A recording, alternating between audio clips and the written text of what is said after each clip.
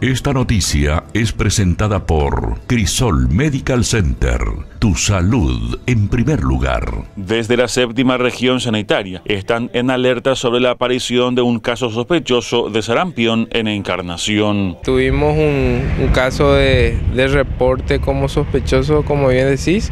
Está en plena fase de estudio. Este lunes vamos a recibir a también compañeros del país nacional para hacer un trabajo mucho más minucioso al respecto de este caso en particular, de un niño de 1 año 4 meses que se había aplicado la vacuna SPR en los primeros días de agosto. Entonces estamos dentro de ese rango.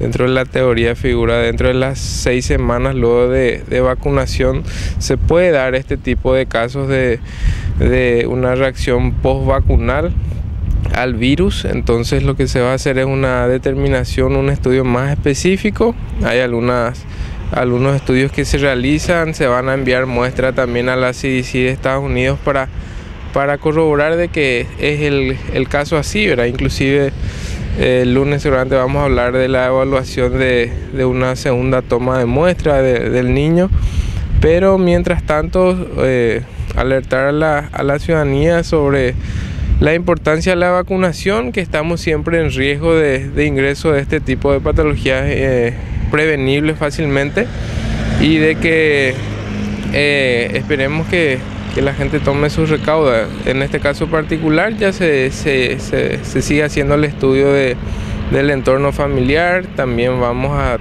intervenir lo que es esa comunidad que es de una zona acá de Encarnación y seguir estando muy cautelosos del caso.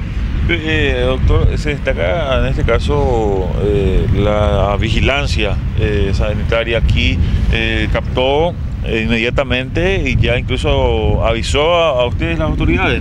Así mismo, por un lado habla bien de lo que es el sistema de vigilancia. A nivel país se reforzaron muchas las regiones, entre ellas el departamento de Itapúa sigue recibiendo capacitaciones justamente de gente de Estados Unidos, que hace meses atrás tuvimos una fuerte capacitación y la doctora Pastora y todo un equipo en los diferentes distritos de Itapúa siempre están insistiendo en lo que es este tipo de reportes, que aumentó bastante.